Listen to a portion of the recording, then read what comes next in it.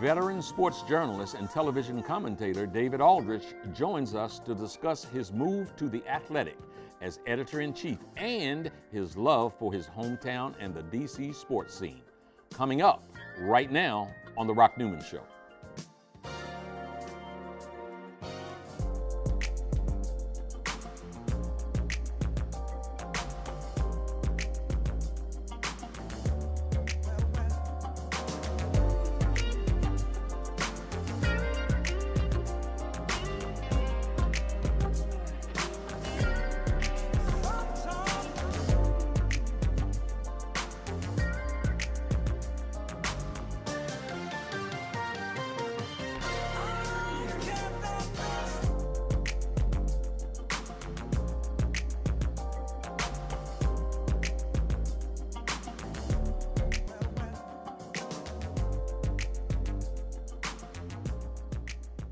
Welcome to the Rock Newman Show from the campus of historic Howard University located in Washington, D.C.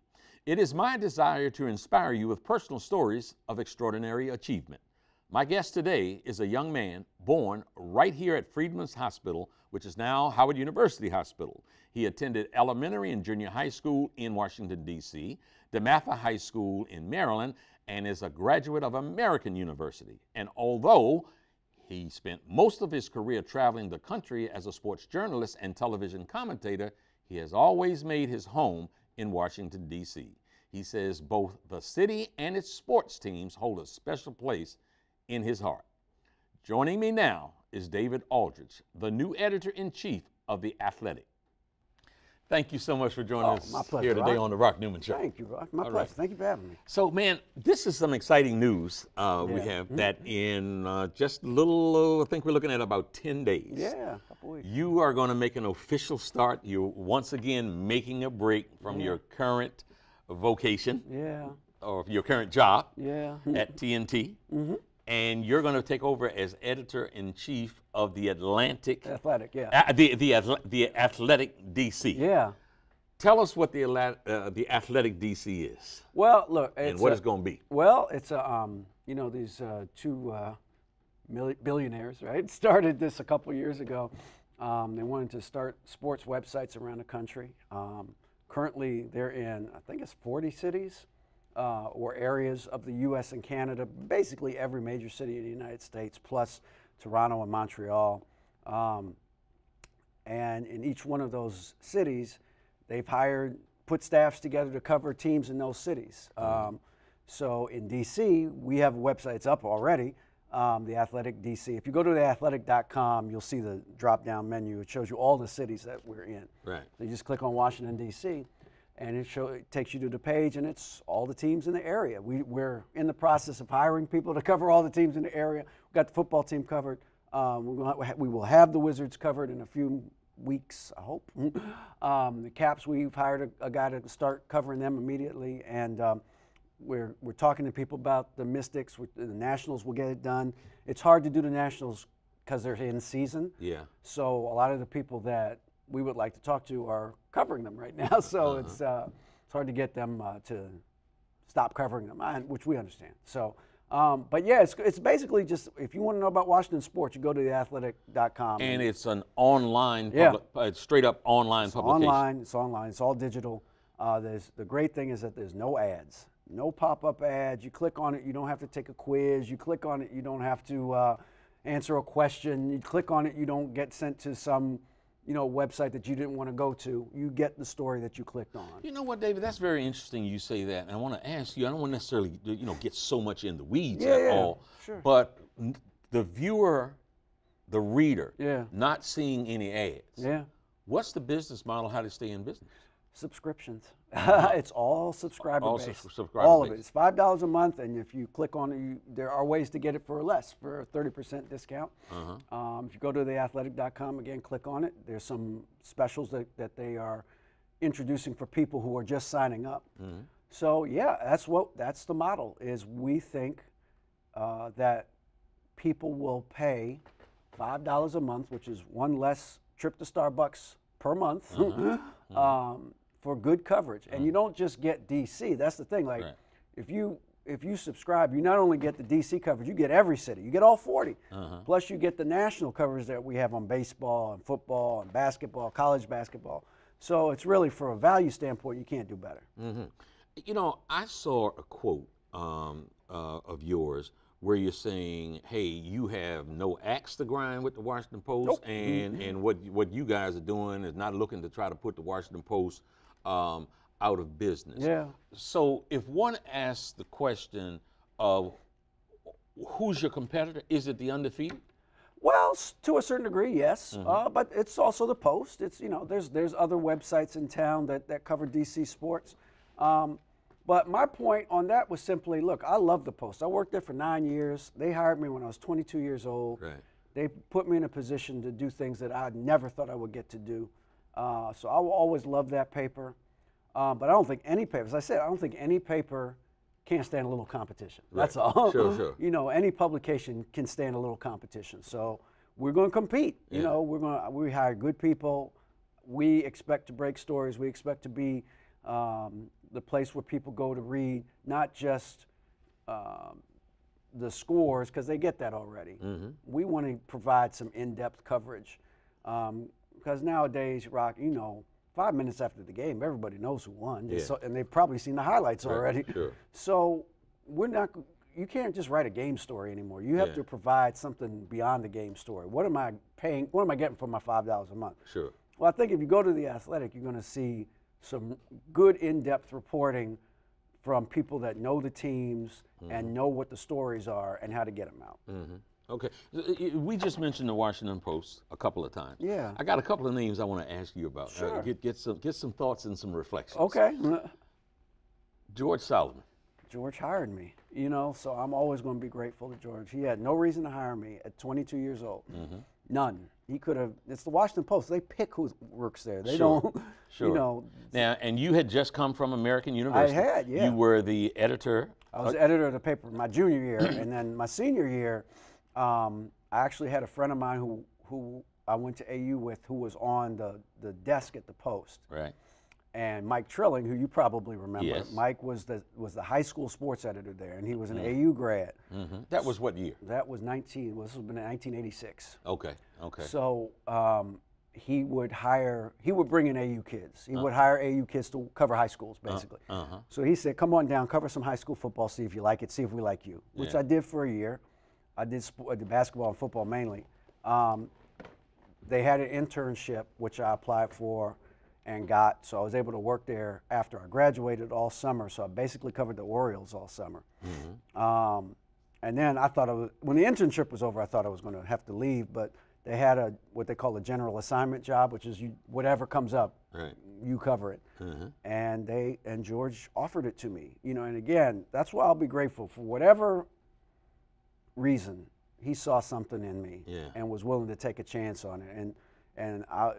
And if you look, and I've always said this about George, if you look at his staff in 1986, 87, it looked real different from everybody else's staff. You know, you had Don Huff on high schools, you had Anthony Cotton there covering the Bullets, you had Mike Wilbon there covering Maryland college basketball, you had me, you had Christine Brennan covering the football team. I mean, it was just, George didn't need a focus group to tell him diversity was important. You know what? I bring up his name because, you know, George. I had some real debates with George. So did I. Some screaming matches. So with did I. But I'll tell you what, man. When one looks back over the history of the sports the whole paper, but the sports section of the Washington Post, and look at the giants who have come out of there, who worked under George, who George brought in,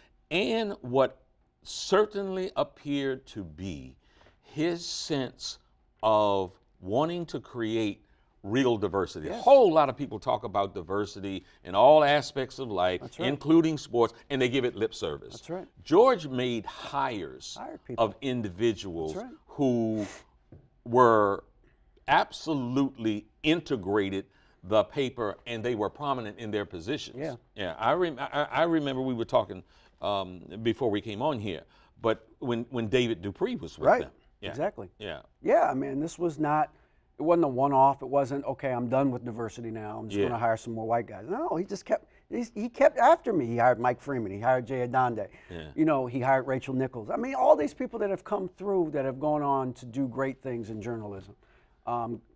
He hired them, and at a young age, not when we were established and people knew who we were, when we didn't have nothing, when we didn't know if we were any good. Yeah. So you know, I don't want to. Lord knows I don't want to give him too much love. Credit. Exactly. Exactly. but one would have to surmise that he didn't just hire people willy-nilly. He had an eye for. He really had an eye for talent. Yeah, there weren't too many mistakes. Yeah, if you look at the track record. Yeah, over the years. and that talent attracted just readership, man. Yeah, and the talent, as I said, has gone on, you know, to big things. Yeah, to wit, Michael Wilbon. Well, Mike is a mentor of mine. I mean, you know, I came there, and Michael was still covering. At the time, he was covering the NFL. He had not gotten to column yet. He was a reporter still, national reporter covering football. But, you know, Mike took me under his wing. He gave me advice, talked me off a few ledges when I wanted to go cuss George out, and was a big brother to me, you know, and really helped me out a lot when I was starting the business, learning how to be a reporter.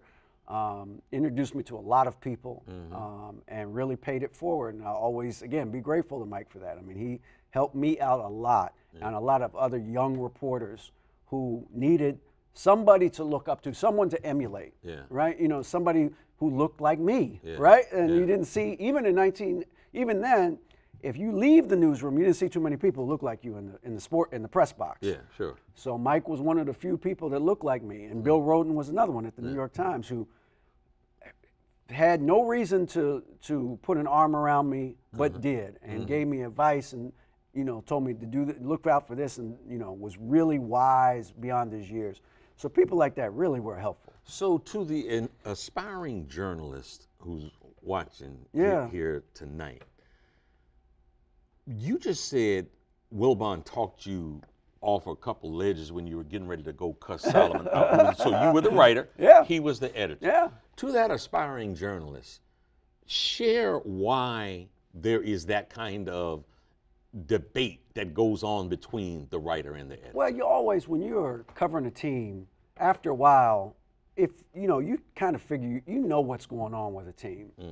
And so you know what the story is, and you know how to write it or how to report it.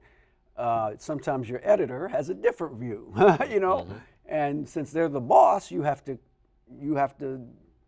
do what they say, or you know, or you could quit, you know. But so you have these conflicts about doing this, doing that. I would get angry.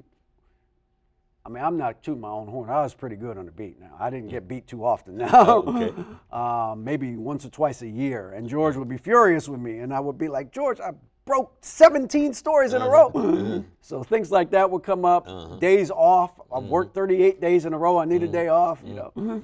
So all the things that come up between employers, the same stuff. So what stands out? You say broke stories. You know, you were on the beat, and when you're on the beat, your job is to be first. That's right. So so George's position then was, you just did 17, but you didn't get 18. Never get beat. You got to get them on. You can never get beat. Right. That was his philosophy. So as you reflect back to those what are now earlier times. Yeah.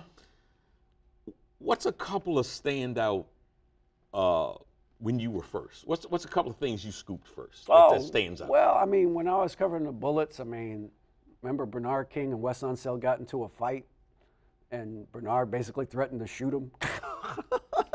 Because anybody that would get in a fight with Wes Unseld, exactly, exactly, right. Exactly. So you know, draft picks, you know, getting the draft picks first.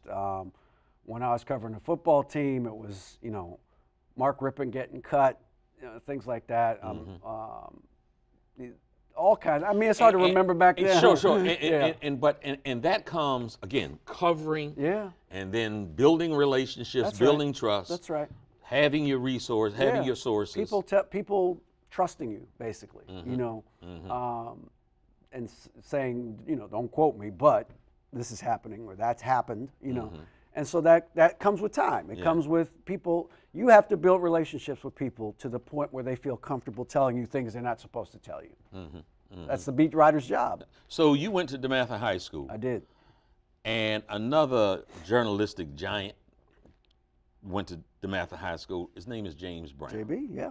Your thoughts? Well, JB is another guy. Now, I didn't have the day-to-day relationship with JB that I had with Wilbon and some of the others, but obviously when you see somebody rise through the ranks from he was the analyst on the Bullets when I first started seeing him on TV. After he left Xerox. After he left Xerox, that's right, right. And then became a sideline reporter, then became an anchor, then became an anchor on the evening news, and then he's just built this real, you know what you're getting when you get JB on a story. Yeah. You're getting class, you're getting integrity, all of those things, and that's what I look at when I see him. So the times I have seen him, I've told him how much I appreciate the example he set for me and for other people about how to handle your business. And you never hear nothing about JB off the air. There's no scandal. There's no nothing, because he lives his life the right way. So just a real role model for me, again, as a young person growing up. And when you find out, oh, he went to DeMatha too? Oh, he's from here too? Yeah. That's, and I talk, just a quick aside, that's what Jim Vance meant to me growing up as a young black man in D.C. And you turn on the TV and see somebody that looks like you every night doing the news. And professional, and maybe the coolest man on the planet. I remember one time I saw Vance over at Tacoma Station at the Jazz Club, and I had to be like 35 years old then, and I was like, Vance over there. He was the coolest dude in the room every time, all the time, all the time, all the time. Yeah. I asked you about James Brown because I did something this morning at about 5 o'clock. Yeah. Anybody that knows James Brown knows that he's up and praying and doing his thing early in the morning. So I sent him a text. I said, I got David Aldridge on today. Yeah. I said, any nuggets I need to know? I'm looking for something I can stick in, anything. And here's what he wrote back. Okay. I certainly know David, but not exceedingly well. My overarching thought that comes to mind about him is a man of integrity and character. That his broadcast reporting efforts have always been about accuracy, honesty, getting at and reporting the truth versus trying to make the story about him or the promotion of his brand. His brand is transparency and an unambiguous relaying of issues such that people trust him, particularly when reporting on controversial topics or in politically charged times. Yeah, wow. That's what JB texted me back this morning. Amazing. I thought I'd share that with you, man. Thank you. Well, that's amazing. That's very nice of you to say That's that. a testament coming from JB. That is. That's a hell of a testimony. It certainly is. Yes. I appreciate that. So we are here in 2018. Right. 3 years after you were born. I remember watching Tommy Smith and John Carlos at the Olympics in 1968 in Mexico, With the fist, giving the Black Power salute. Sure. That was obviously politicizing the Olympics, politicizing sports. Sure. Fast forward 50 years, they stood and held a fist. Kaepernick and players in the NFL are kneeling, politicizing sports. Sure. There are those voices that say they don't mix, and you say? I say sports and politics have always mixed. What is a ban on black players in baseball but a political stance? It is that's a political stance. What is, if you go back and look at the anthem, because I was very curious about this, because people kept saying, well, they're protesting the anthem, even though they weren't, and they aren't. But if you look at the anthem and you look at Francis Scott Key, the guy who wrote the anthem, and you look at his stances politically in the 1800s as someone who defended the rights of slave owners to take their slaves back. And if you look at all the verses of the anthem. And the third, especially that the third third verse of the anthem. That's right, when he talks about slaves who were fighting on the side of the British in the War of 1812, and how they were wrong to do that. Yeah. That's political. And they would not be spared. That's right. The brutality. That's right. Yeah. That's political. So the NFL does nothing but wrap itself in politics with its embrace of not only the armed forces, but one version of the armed forces. You don't hear about the veterans who support Kaepernick and the veterans who support the other players who are kneeling, because they know that's what they fought for, the right of people to protest those conditions that they do not agree with and that they feel are hurting their people. The whole point of him kneeling came from a Green Beret who was a former NFL player, who said you shouldn't sit during the anthem.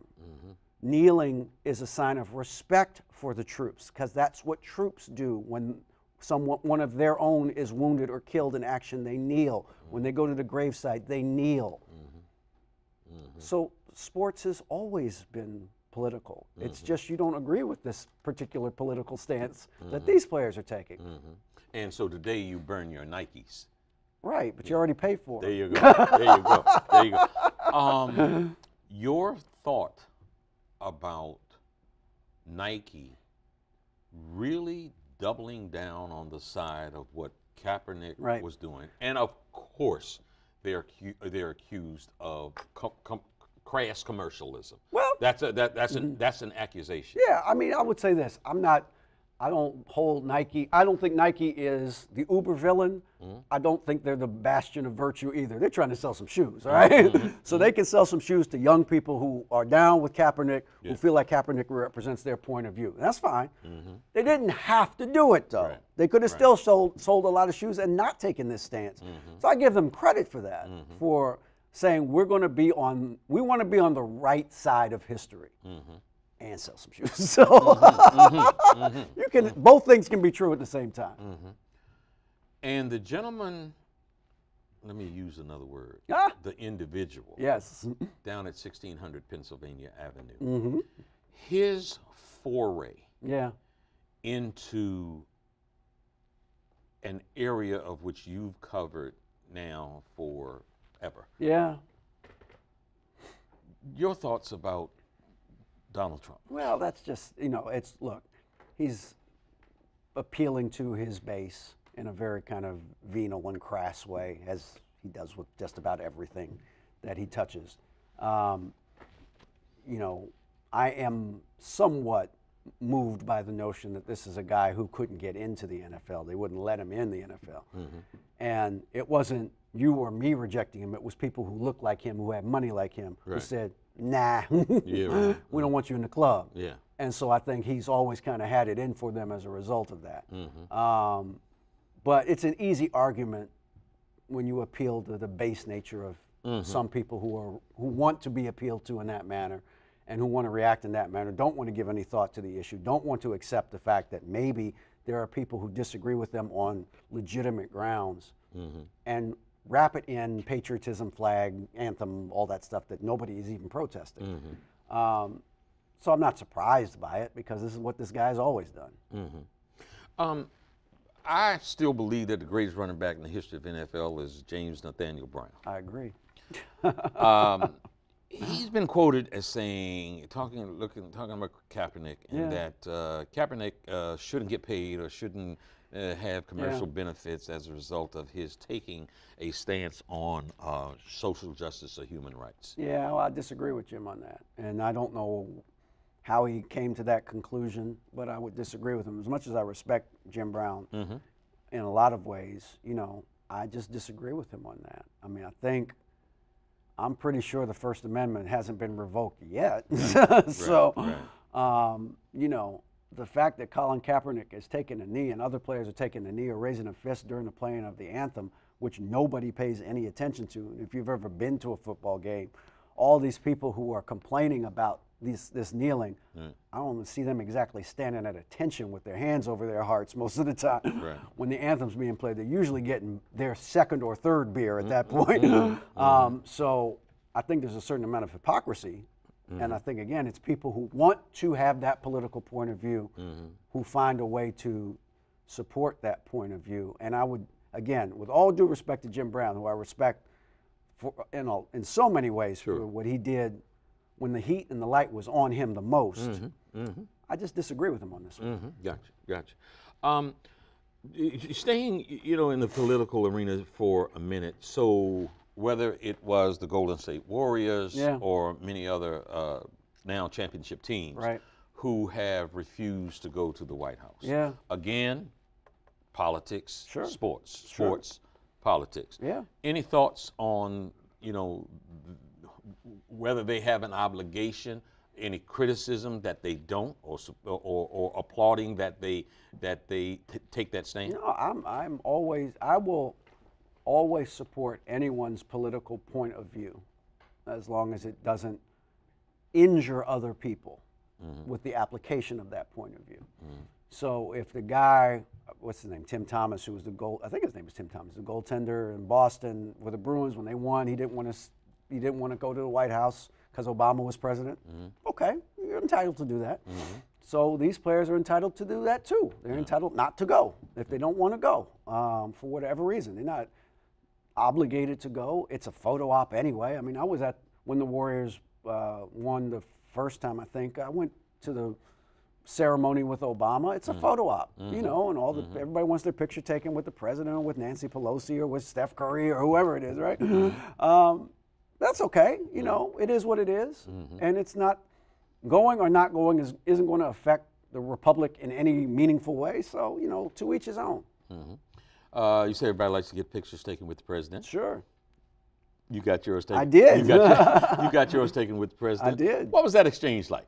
It was weird because I wasn't expecting to interview him. We knew he was coming to the game, but the original idea was he would come down and sit at the table with Kevin Harlan and Reggie Miller, who were calling the game, and I was the sideline reporter. But I guess the Secret Service looked at the setup and said they didn't feel comfortable with that setup. They would feel more comfortable if he was in an area that they could kind of control. And it just so happened that meant he would be in an area near me. So they said, do you want to interview him? And I said, yeah, of course I want to interview him. Also meant you were a lucky son. Oh, absolutely, absolutely. And it was great. The thing, what was cool about it was that it wasn't like talking to the president. It was like talking to a guy who really likes and follows sports. Yeah. You could just tell he's like he pays attention to it. Like he had the things he was saying were the things that people who were paying attention would say about, in this case, the Bulls, the team that he liked, but about the NBA in general. It wasn't just Joe fan. Like most, I should say, I think most presidents don't really know sports that well, but Obama does. Yeah, which is demonstrated in him filling out his brackets and giving his justification for why and all the rest. Let me ask you, going back to the athletic for a moment. Sure. There is so much being made of the incident at the U.S. Open with Serena Williams and the umpire. Yeah. And the thought that what Serena did, I don't want to call it, aggressive, overly aggressive, unsportsmanlike, whatever. But in comparison, you juxtapose what she did with the McEnroes and the Ilan Nastasis and so many other of the male competitors that it paled in comparison. No question. Yet she was, more harshly penalized than anyone. So talk to us about that intersection, man, of you got, again, still predominantly male figures. Yeah. Officiating, overseeing, the sport with women participating, and that, again, that intersection of male mindset. Because at the risk of making this an overly long question, it was obvious that the little guy sitting up there was little-minded at that point, and as opposed to de-escalating, took offense at being challenged by this strong black woman. There's no doubt in my mind, again, two things, three things, multiple things can be true at the same time. Did she go at him hard? Yes. Did she not stop? No, she didn't. She kept going in on him. But my experience over 30 years in covering sports is that the really good referees, the really good officials know how, to your point, de-escalate a situation where whoever's yelling at them and whatever they're saying, you say, I've heard you. I've listened to what you've had to say. Now you need to stop or I'm going to bang you. I'm going to tee you up or I'm going to throw you out. I'm going to do whatever it is that referees and umpires can do. He didn't do that. And so I think there was definitely, in my mind, a paternalistic kind of approach. How dare you talk to me in that manner? Now, part of that, I think, is just kind of the nature of tennis, I think. But there's no question to me that part of it was misogynistic. I mean, you know, like, I'm not going to let this woman yell at me, you know, and the fact that she's not cursing or not, you know, saying it doesn't matter. Right. She's not going to talk to me like that. So I think there's no question in my mind that that was part of his reaction. If he had just said, knock it off, Serena, I've heard you, or Ms. Williams, knock it off, Ms. Williams, I've heard you, you need to stop, wouldn't have happened, wouldn't have gone that way. And to me, the comparisons to macro and all that don't make any, none of that matters. He ended the match essentially by doing what he did. That's what was offensive to me. Was she was probably going to get beat anyway. I mean, Naomi played great. So there was so much taken away from Naomi. Naomi played great, and she was probably going to win anyway. But let her win the match. Don't give her the match. Was what she did. What, as someone who has done this now for so 22, so you've done 22 this years in TV, 31 years. I was gonna say you've done this. You've covered sports now for more than 30 years. Yeah. Can you look back and share with us a couple of times where you're supposed to be that dispassionate observer? Oh, sure. But you're human. Oh, sure. Some of the few of the most exciting moments of your coverage of sports, no matter what the sport was? Sure. No, I mean, there's been a few. I mean, I always go, one of the, you know, if you covered basketball in the 90s and you got to go cover the Dream Team in Spain in the Olympics, that was, to me, the highlight of my career. Does that mean that basketball is more near and dear than anything else? To me, yes. Okay. I love basketball. And I say that as someone who couldn't play it at all. Okay. But I appreciate everything about basketball appeals to me. It's the athleticism, number one, but it's also the improvisational skill. I always feel like I see something new every night. Somebody does something that I've never seen before. The fact that they're not wearing helmets. They're not padded up. You can see them. Fully exposed. So you see all the emotion and all the energy and all the passion and all those things.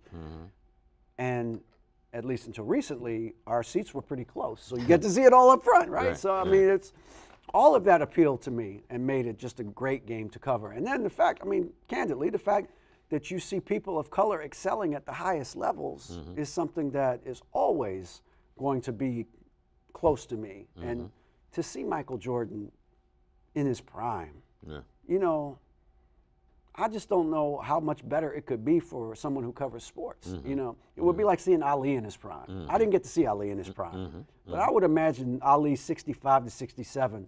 You just are like, wow, just unbelievable. It was like that, I'm sure, right? Well, like watching Jackie Robinson in his prime, right? You know, so I got to see that, and as part of the Dream Team and everything that they meant to basketball around the world. That was really the catalyst for basketball becoming a global sport, because all of the kids that were growing up in Europe and Africa and South America that saw that team play, they were like, wow, we could do that. I could do that. And so now you see this explosion in the NBA as a global sport. So that to me was like the most exciting thing I got to cover in my career. But I mean, I've covered World Series, I've covered Super Bowls, covered the Indy 500. I mean, You know, I've had a chance to cover a lot of great events. Okay, so you bring up Michael Jordan. Yeah. And you know, in 2018, inevitably. Yeah. And 14 and 15 and 16. Yeah. There is the comparison and the contrast. Who is the greatest of all time? Right. That's a wonderful conversation in the barbershop. In a bar. In the barbershop. Yeah, That's man. right. So a few weeks ago in the barbershop, Yeah. that came up as the debate between them. Yeah. And I was much older than the other folks who were sitting there. Yeah. And I said, well, I could really muddy this conversation, you know. Oh, what you mean, OG? And I was like, you remember a guy by the name of Wilt Chamberlain? Yes, right. Remember a guy by the name of Kareem Abdul-Jabbar, Yeah. who still has scored Still number one. thousands of points more Yeah. than anyone else. And a guy, and well, no, but Jordan got 6 rings. That's Bill Russell. He's got too many rings, not enough fingers. 11. 11. You care to take a stab at that? How do you answer that I question? think it's impossible to answer. The reason why it's impossible to answer is that each one of those players played in a completely different era than the other players played in. You know, Russell and Chamberlain played in an era where there were 8 teams, right? So in some ways it was easier, so there wasn't as much competition, but in some ways it was harder because every team had 3 All-Stars on it. So, and the rules were completely different. The travel was completely different. Jordan played in an era where you could hand check, where you could move guys out of the paint, where you could bump cutters, all those things that you can't do now. Where Rick Mahorn was able to play and not go to jail. Exactly, exactly. So it's a completely different era. I always tell people, you have to tell me the rules first. What rules are we playing under? We're playing under 60s rules, we playing under 80s rules, we playing under the rules now. Because those are 3 completely different games. Like Steph Curry couldn't play back then, not because he's not great, but because he would get beat up so physically he wouldn't be able to sustain himself. So I can't answer it. Yeah. You know, I think Jordan was the best player I ever saw. I didn't see Wilt in person, so I can't say if he's better. I don't know. I didn't get to see him in person. If I had seen him in person, if I had seen Oscar in person, if I had seen Russell in person, I could give you a better answer. You could probably give a better answer than I could on that. But you have seen LeBron. Absolutely. And so compare the two. Well, I mean, LeBron is a great, great player. Cerebral, tough, smart, unselfish. I just don't think he or any player in this era has the will that Michael Jordan displayed. To me, what made Jordan the best player I ever saw was his will. He was not going to let you beat him, ever. You know, so call that ego, call that pride, whatever, call that. I mean, whatever it is, he had more of it than most people. You know, and so his ability to demand more out of his teammates and make them play better than they would play otherwise, to me, makes him a cut above everybody who's playing now. You know, does that mean if they play one-on-one, LeBron would probably beat him because he's bigger, but he might not. So, you know, man, I'm gonna take the liberty to do this here in terms of Jordan's greatness and that what you talked about, that will. Yeah. That this is something that I've shared with my granddaughter who was in the 5th grade, who was complaining about how difficult her workload was. Right. And I used an example of me seeing something at Michael Jordan. I got lucky some kind of way and got kind of like the Spike Lee seats at Madison Square Garden when the Bulls were there.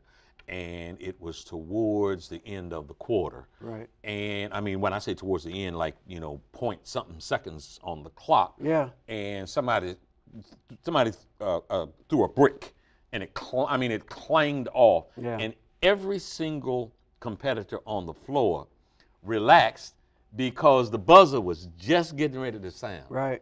And Jordan made a breakneck sprint for the ball and flipped it back towards the basket. Yeah. Nowhere close. Right. But I saw something in that moment that was much a part of what separated him from everybody else. Yeah, never. You always play, not only just play to the clock, but just be smart. Yeah. You know, and it's just a combination of knowing what to do, situation, moment, all of that. He just excelled at all of those things. It doesn't mean he was a great three-point shooter, but again, see, the rules were different. People didn't shoot threes back then. Yeah. Yeah. So what I tell people is, are you telling me that if Michael Jordan was playing in an era where the three-pointer was important, he wouldn't have been a great three-point shooter? Mm-hmm. He didn't shoot it because he didn't have to. Mm-hmm. But if he had to, he would have been great at that too. So, so yeah, he was always a step ahead of everybody in terms of knowing what the situation called for in a given game. Yeah. So, I have not followed sports in the last years as I once did. Sure. But I've got some memories etched, and I want to ask you about this in terms of single game performances of the game you love most, basketball. Yeah.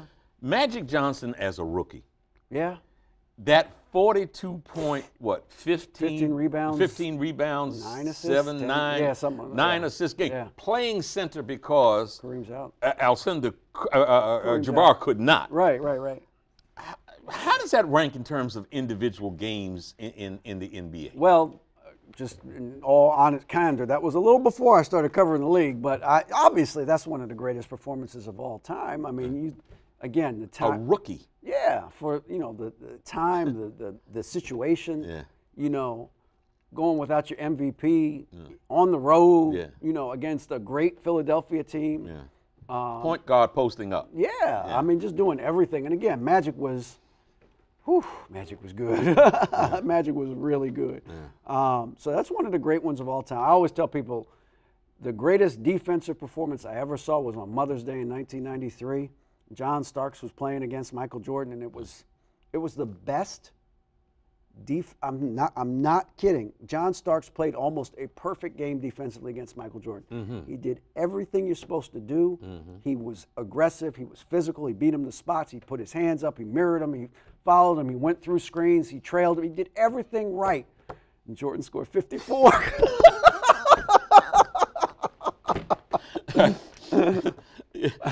I think Jordan has impressed you. Yeah. So you spent 4 years at the Philadelphia Inquirer. I did, yeah. And so obviously during that time, you got to see someone that you obviously were aware of and saw before then at Georgetown. Allen Iverson.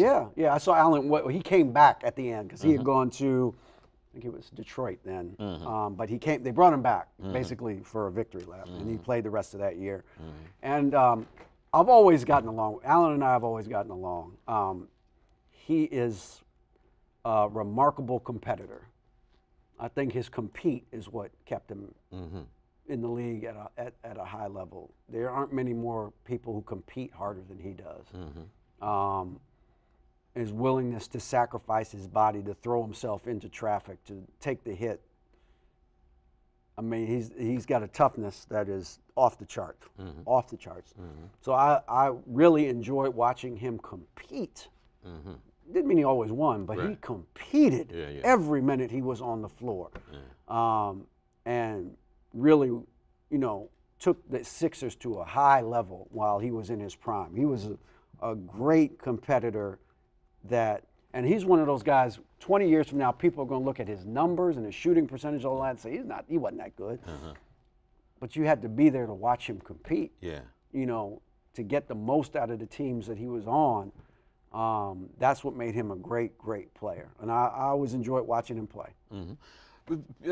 Folks who have a little age on them would certainly remember Morgan Wooten. Sure. The coach at the Math. Yeah.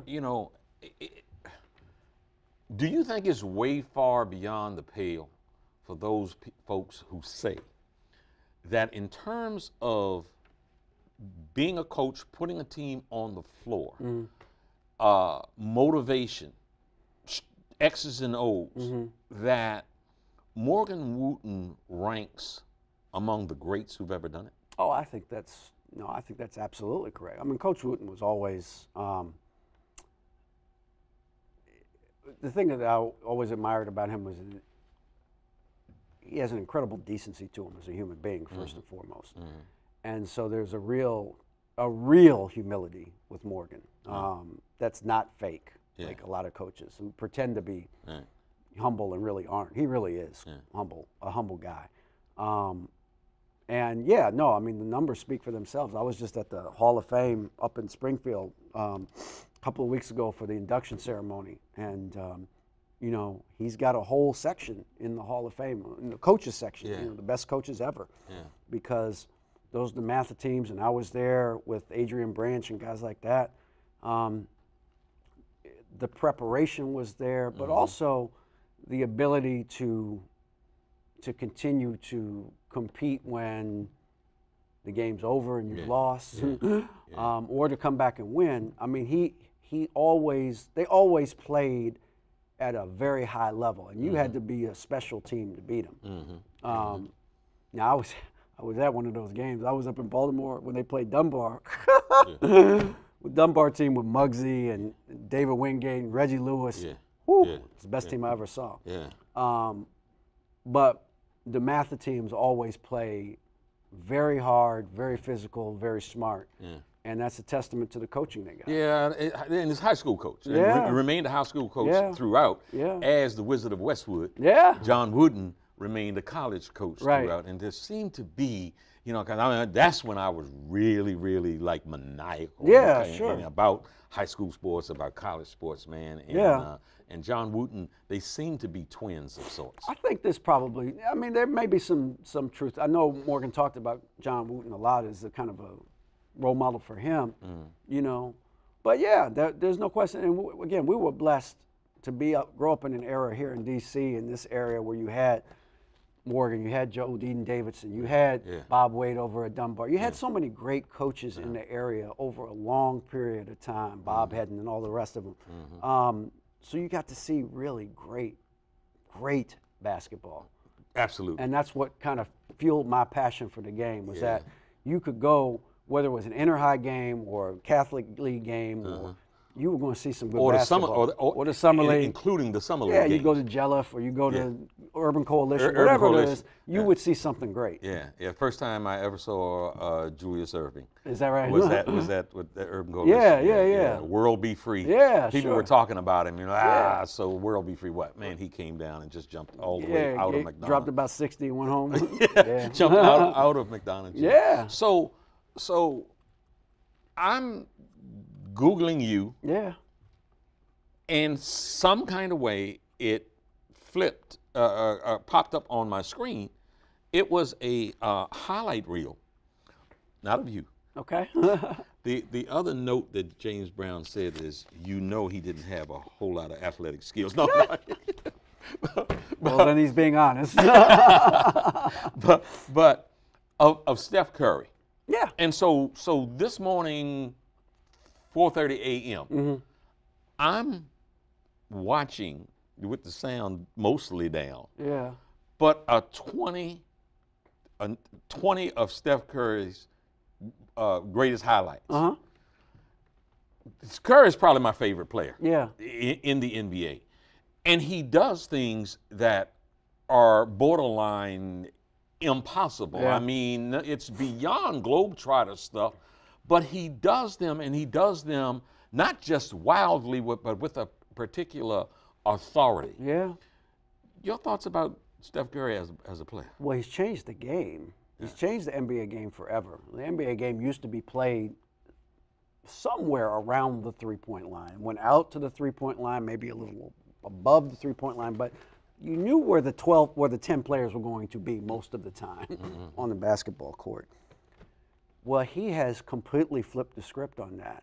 And the geometry of basketball is different now because literally 35 feet from the basket, if you don't have a hand up, it's going up and it's going in.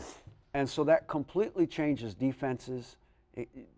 The ability for the 5 defenders to kind of play off of one another he's ended that. A total spreading up the floor. Ended that. And so you can't, and then if you combine that with the rules, you can't guard them. You can't guard the Warriors as they're currently constituted. Right. You have to hope they miss. That's really all you can do because you can't guard them because of Steph's ability to stretch the floor and his ability to finish in traffic. That's what the truly great players is, as I'm sure you know. The thing that, to me, offensively separates the truly great players from the other ones is their ability to finish in traffic. They get hit, doesn't matter, they make the shot. They go up, somebody's 6 inches taller, doesn't matter, they get a shot over them and it goes in. So the ability for great players, and Steph is a great finisher. Great, not good, great finisher at the rim, is what separates him from, I think, everybody else in the league. And then you add the ball handling and all of that other stuff, which he's excelled at. But it starts with his ability to separate defenders from one another, which makes it impossible to guard as a team defensively. Staying on his game for just a minute, when Steve Francis was with the Houston Rockets, I had the good fortune of spending a good amount of time traveling with them with Calvin Murphy. Calvin Murphy, who had built his wrist, best free throw shooter ever, had built his wrist through baton twirling. Watching this highlight film, whether it was the shooting or whether it was the no-look passes from an extended position, it seems like this dude has like steroids in his wrists, man. Very strong. He's strong core, and his hands aren't big. But he can control the ball in a way that few people his size can. Steve Nash could do it too. And Steve doesn't have huge hands, but his hands, I think, are bigger than Steph's. But Steph, and that's a lot of practice, a lot of ball handling practice, a lot of not just ball handling, but to your point, strengthening your wrists so that you can make this pass, which is difficult for someone his size usually to be able to make. So yeah, no, he's put a ton of work in. You can tell. You know, you always got to come back with something. Sure. Got to go in the lab and come back with something every summer, and every summer he comes back with something different. So David, you wrote a piece as the David Alridge at home in D.C. covering the home and city that I love. And in it, and I just got in my ear here, we only have about 4 minutes left. I cannot believe this is going this fast. But in it, you reference to the Washington's professional football team several times. And you refer to them as the Skins. Is that a conscious effort not to say Redskins? Yes. Give me your thoughts on that. Well, look, I've been following them since I was 5 years old, okay? And I had the lunchbox and the poncho and everything. You know, it's the first team I fell in love with back in the George Allen days. But over the course of time, as you talk to people, as you hear the words of Native Americans, and they tell you about the harm that this word does to their children in terms of self-esteem, in terms of their belief that they are really part of this country. I was affected by that.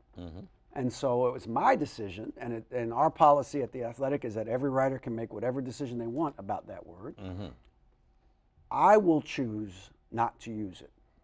I cannot guarantee, I told somebody else this, I cannot guarantee you that it will never appear in any column that I write, but it's not going to be very often. Because if I can avoid it, I'm going to avoid it. Just because I think I have to have some empathy for people who are impacted by that word. I'm not impacted by that word. I'm not Native American. So, but other people are, and you have to have some sensitivity to that as a human being. You've had this journey as a sports journalist. You have 2 boys. I do. How old? 14? 14 and 11. 14 and 11. Would you want them, would you invite them to follow this path? If they want, sure. If they want to be a writer, a sports writer, it's a great profession. I love it. It's been great to me. I've enjoyed every minute of it. If they want to be a lawyer or a botanist, that's fine too. They both love sports, and you know, if they want to be involved in it in some way, I'm gonna support them 1,000%. So to be able to come back I've read it. Yeah. And if you could share it in the last 90 seconds that we have, to be Right. able to come back now and to be home, Yeah. which is probably towards, the end of your professional time. Yeah. Tell us what that means. Well, it means everything because, I've been here my whole life. I mean, other than 2 years when I lived in Bethesda, I've lived in the city my whole life. I'm from D.C. I grew up in D.C. Everything I've gotten out of life, I got because I lived here. And so it's a special place to me. And I think the sports scene in D.C. has reached a certain level of maturity where it's not just about what the football team does, and that's the only thing that anybody cares about. Yeah. I mean, now you've got the Caps winning the Stanley Cup. You got the Nats in the playoffs most of the time. The Wizards have been in the playoffs the last several years. The Mystics were in the NBA final or the WNBA finals. So, and Maryland's always a big story. So there's a lot of sports that people are interested in and passionate about. And so it's exciting to me to see that growth. And I wanted to cover it. I wanted to be a part of it, because this is home. And I want to see these teams and how they do, and I want to spend more time with my family. That's the bottom line. It's time. There, a lot of folks don't know it yet, but there's going to be an emerging power, and it's called the Howard University Football Bison. There you go. So we're gonna be calling you down at the Absolutely. athletic. We already wrote a story on Cam's brother, so it's in there. All right. Yeah, it's in there. Thank you so much for joining us. Yes, sir. man. My pleasure. Absolutely. Thank you. Got to come back. Absolutely. Good deal. All right. Folks, thank you for joining us this evening. For more information on this program or any other program produced by WHUT, go to WHUT.org. Goodbye, and may God bless you.